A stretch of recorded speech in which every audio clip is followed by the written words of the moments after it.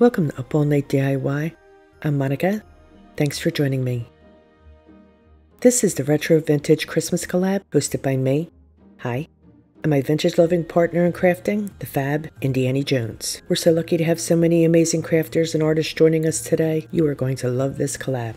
I'm making this light-up retro Santa and Mrs. Let's get into it. I've cut both pieces from 3/4 inch pine. They're well sanded and ready for paint. I'll start by applying 2 coats of primary red to all of Santa's hat and coat, including the edges where applicable. Then, I'll paint Mrs. Claus's coat too. I'm going to paint these pieces simultaneously, which is what I usually do when I'm not filming. It's just easier for me, so I'll be jumping back and forth between the pieces.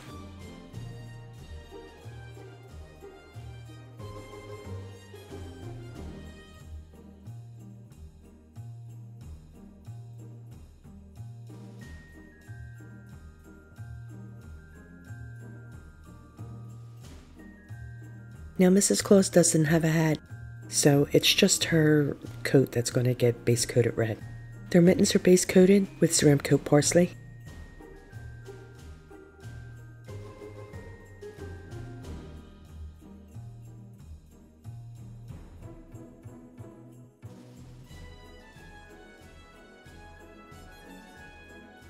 And while I have Parsely on the go, I'll paint the inside of the tree cutout.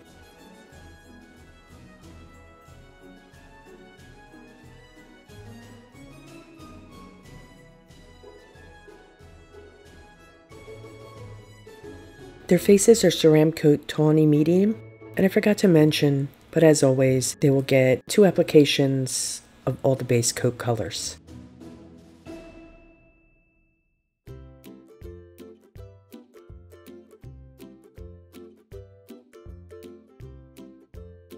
I'm using Ceramcoat White to base coat all the fur, Santa's beard, and Mrs. Claus's hair.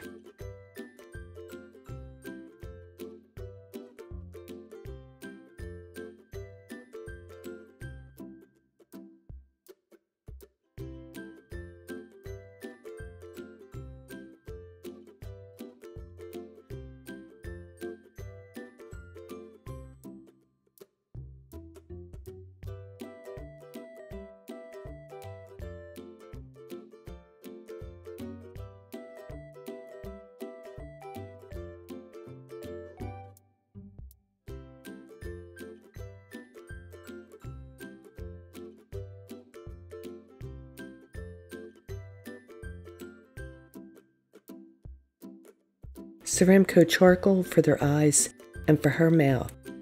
The eyes are just like arches, like a capital D on its side.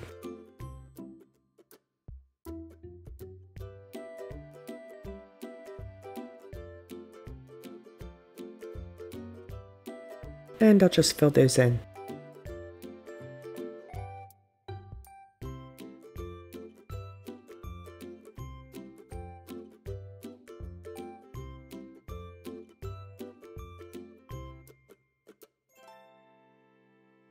To make her mouth, I'll just paint in capital U.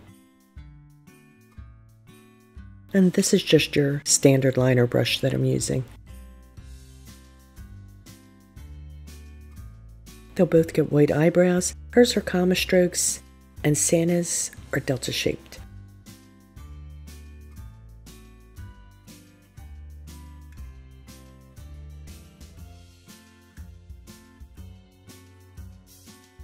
Mrs. C will get some holly in her hair and on her collar. The leaves will be Ceramcoat Parsely, and the 2 back berries are going to be primary red, and the front berries are Ceramcoat Watermelon.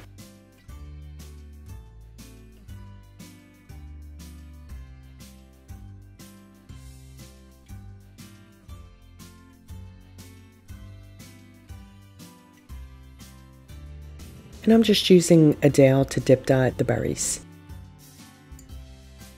I'll paint his cheeks now. I mask off Santa's beard so I don't get paint on it when I dry brush his cheeks with watermelon. This is just some cardstock that I've cut into the shape of his beard, and I'm using a scrubby brush to apply, just going in a circular motion until I'm happy with the color.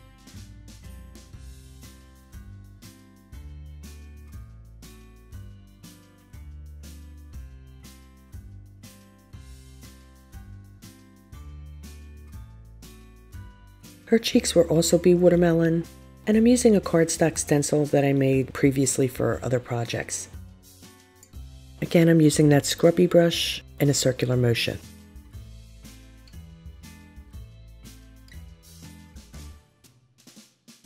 I'm going to do a quick outline of the holly with Ceramcoat Spring Green.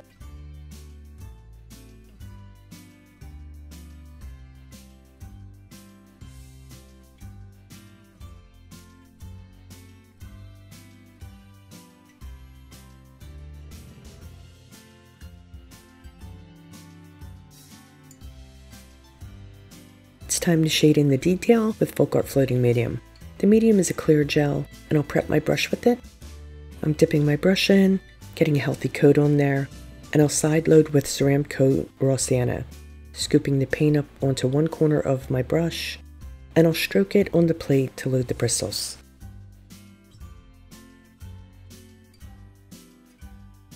With the paint side of my brush to her hairline, I'll shade right around her face, reloading frequently.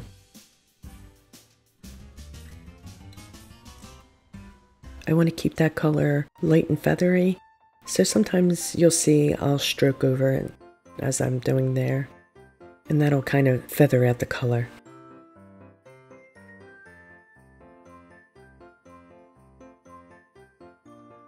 I'm going to come in here and kind of add some detail to her cheeks and her chin.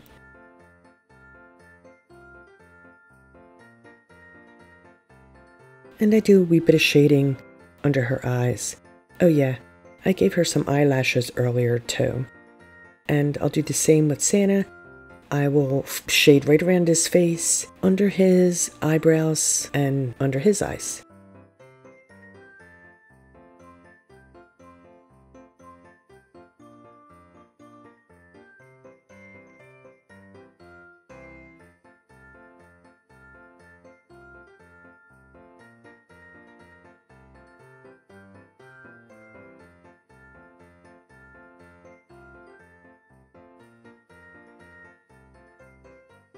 Now I'm going to shade around the tree cutout with Parsely.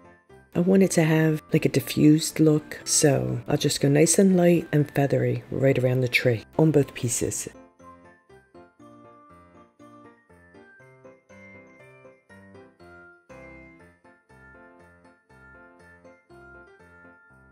Because of the size of my brush, as I was stroking the green on, it was taking bits of what I've already stroked on off. So that's why you see me going from side to side here, because that gives the float a chance to dry. So I'm not removing what I just added, if that makes sense. I could have switched to a smaller brush, but I want the shading all to be the same size, so it's just easier to bounce back and forth from side to side.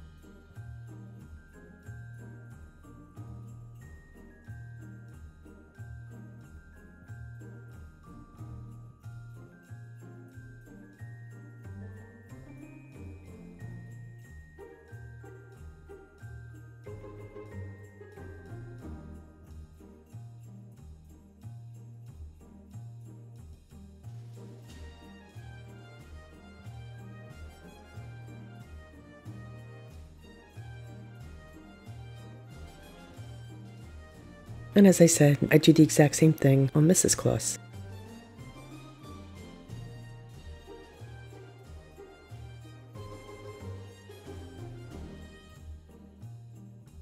On the inside of their mittens, I'm using spring green to do the first layer of shading. And when I reload my brush, I'm just pulling from that puddle, that streak there on my plate, to reload my brush.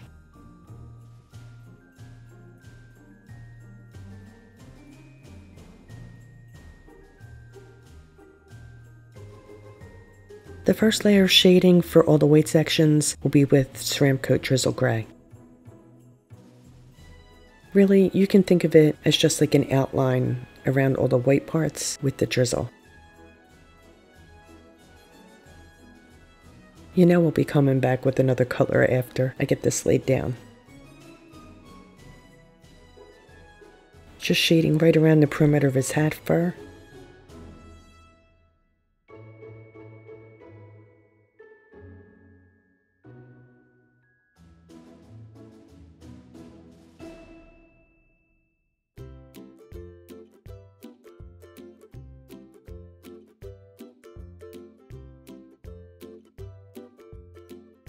And right here I'm going to shade in Santa's mustache to give that definition.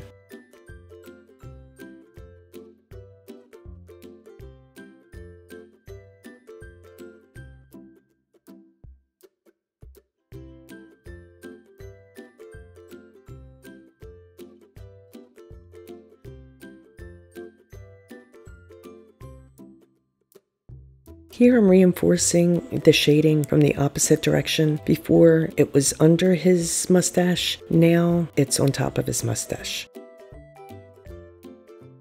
And I'm going to shade in his cuffs and the bottom part of his eyebrows.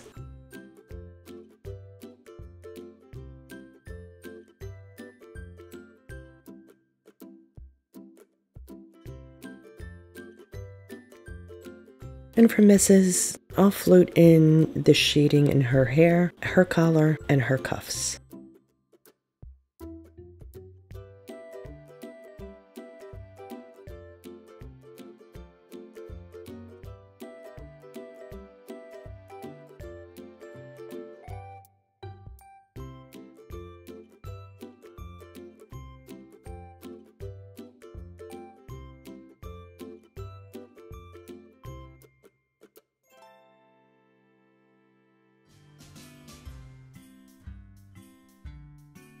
And the division of her big old bun.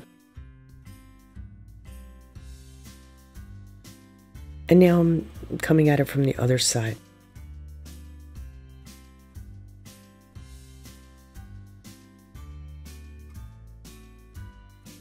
Reinforcing that part in her hair. And now just outlining her collar and her cuffs.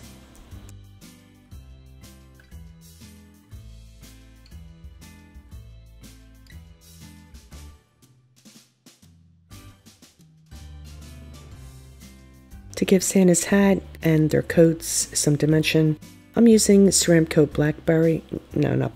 Black Cherry to shade all the red areas.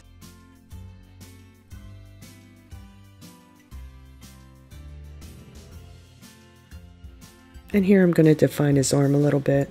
It's really just a simple curved stroke, and I'll go around the mittens and the cuffs. And of course, everything I do to one side, I will do to the other, and to Mrs. Claus as well. For time's sake, for the video, I might not show you all of that, but it's the exact same process.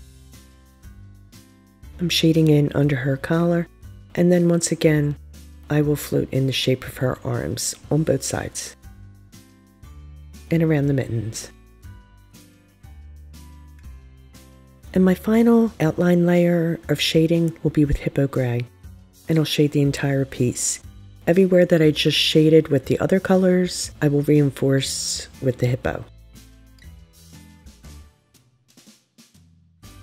I want this to have a really soft, diffused look, so I'm keeping it really light and feathery. If I come across a line that's too harsh, I'll just load my brush up more with the medium than with the paint, and I'll go back over that harsh line and feather it out.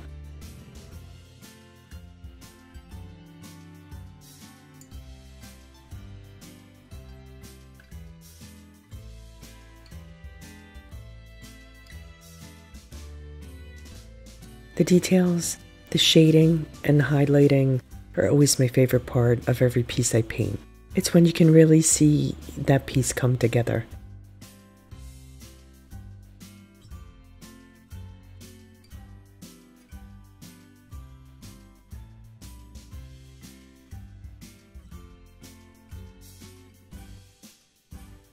And finally, I'm just going to shade right around the outside of her coat, and then she'll be done, and we'll move on to Santa. It's the same thing, just adding that outline with the Hippo Grey around all of the shading that I've already done. I'm trying to keep the shading with the hippo as close to the edge of each section as possible, but you know, you just play around and see what you like, see what floats your boat. And now I'll just let you watch what I'm doing, and I'll jump back in a little bit.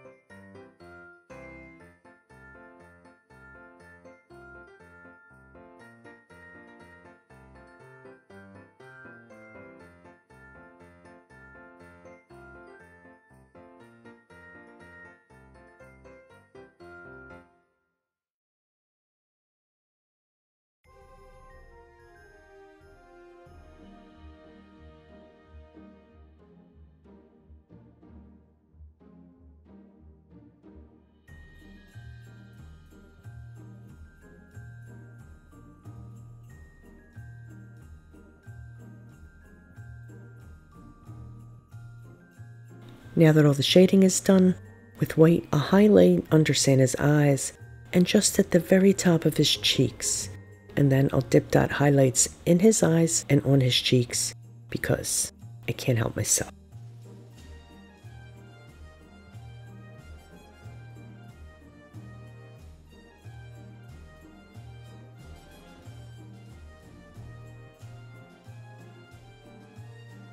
And then load the brush for the highlighting.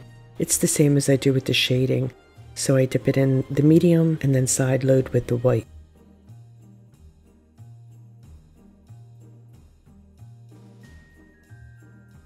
And I'll dot the Mrs. eyes and her cheeks and the berries too.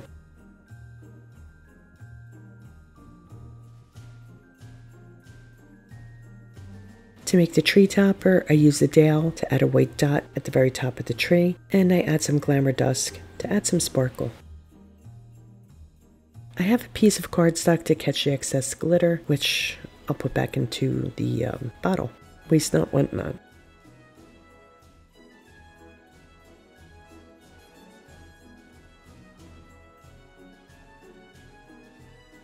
And now I'll dot on some ornaments with Parsely right along the tree to glam it up a bit, and I'll shake on some Peridot extra fine glitter, and I'll do the same to Mrs.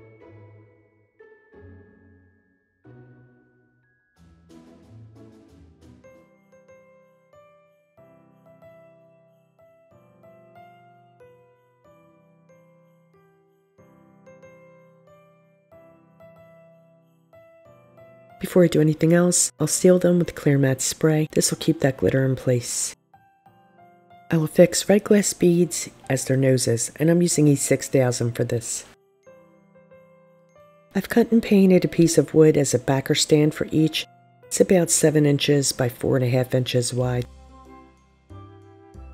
So first I'm going to attach them with both a little bit of wood glue and a little bit of hot glue.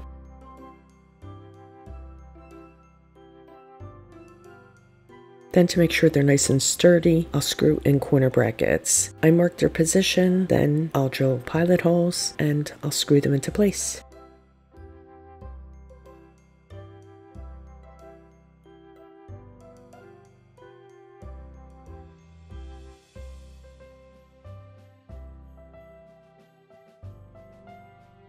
All that's left to do is to add the electric candle. And there's Santa, looking all retro-y.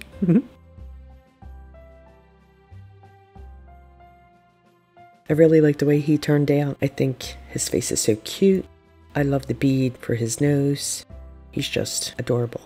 And her, I just love her. Doesn't she look like your granny? Absolutely. Love her. Thanks to Indie Annie Jones for co-hosting, and to all of my amazing friends for participating. You'll find links to Annie's channel and the playlist in the description box. Please like, share, comment, and subscribe, and all that good stuff. Stay creative, my friends. Thanks for hanging with me. See you next time. Up all night with Monica.